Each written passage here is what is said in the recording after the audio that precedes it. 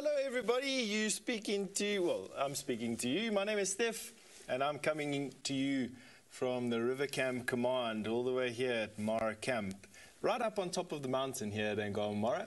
But what I do have at my disposal is the controls of the river cams, and just have a look at the scene that we have at Cul-de-sac Crossing, one of the crossing points on the famous Mara River, and we've got two of the apex predators in this area, all having a bit of a face-off with one another.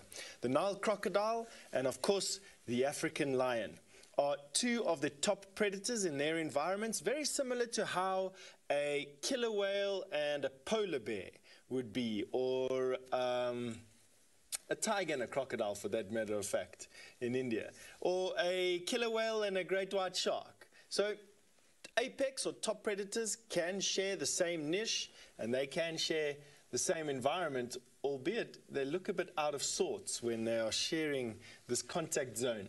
Now the contact zone is the Mara River. The Mara River is relatively close, and I would imagine that these lions came down for a drink and then found this crocodile sunning itself on the beach.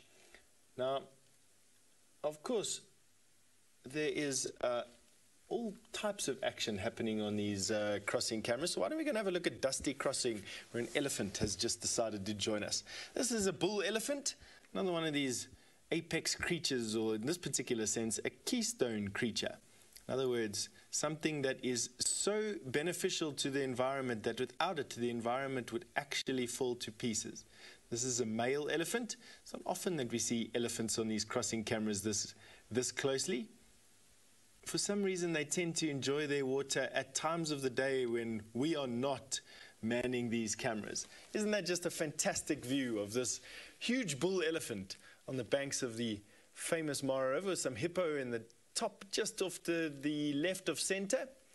Now, I know this is a male elephant from this particular angle because of the slope of his forehead.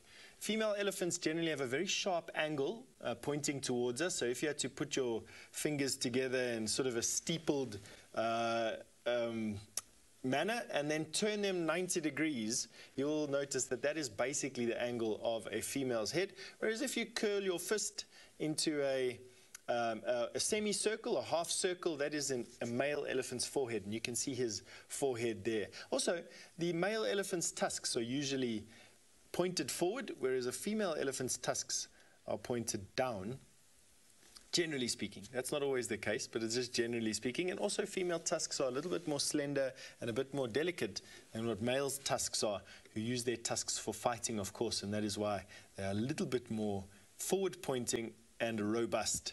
Now, this particular bull elephant is leaking some fluid from a gland just behind his eye. And you notice, for those of you who've seen a lot of elephant, that that gland is swollen. That gland can swell up to about 3 times its normal size. It's called the preorbital gland.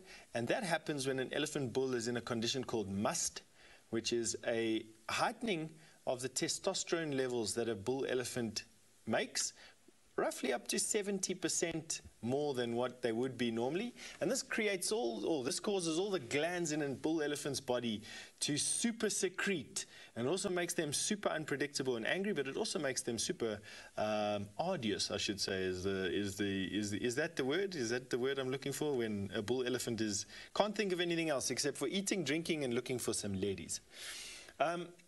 Female elephant, on the other hand, are super attracted to the smell that a bull elephant produces. Of course, one of the glands that goes into hyperdrive is the prostate gland, and in particular, elephants will leak a fluid onto their back legs from their prostate gland that stains their legs white.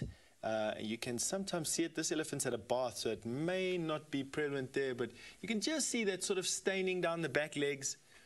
That is there you can just see the dark marks on the inside of the legs. There we go. That's from that secretion from the prostate gland, and that has a very distinctive smell that elephants, or female elephants at least, can't resist, and they are much more attracted to bull elephants in these states. Now watch, this guy's going to push our camera over. Let's see what he does. This is the first time on one of these Mara cameras that a bull elephant is actually been this close. We've never had an elephant this close before, and we don't quite know how these animals are going to react to these cameras. They're, of course, as silent as we can make them. They're battery operated, and they don't have any big solar panels. We painted them camouflaged colors and hidden them in these bushes. This elephant basically didn't even bat an eyelid. He's now walking on these pathways next to the river. These are hippo pathways normally, and he's looking for the grass that other animals haven't touched because of it.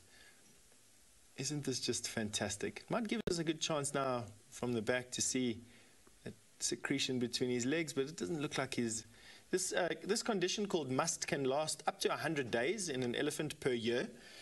And they will go into must anywhere from their 30s all the way until they sort of stopped from doing that in their 50s. Isn't this just fantastic? Wow. And that is that from that bull elephant. He's now going around the corner, and of course this camera cannot move like our vehicles can, but something which can move is Taylor, who's on search for heartbeats at Djuma.